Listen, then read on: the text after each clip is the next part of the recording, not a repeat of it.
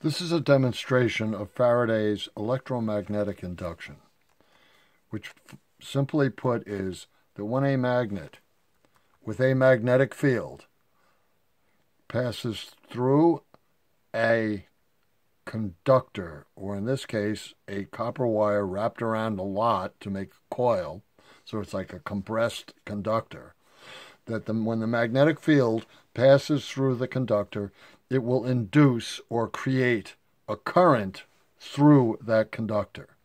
So what's going to happen is I am going to shake this magnet, which will go through, back and forth through this conductor, and the magnetic field will induce a current, which when it's going this direction will light the red LED, and when it's going in this direction, the opposite direction, will light the green LED.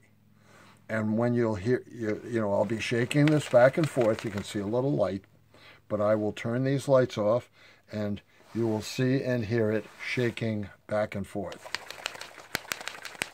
And so this is lighting up. The magnetic field is creating a current that's sufficient to light up the LEDs. And that is a demonstration of induction.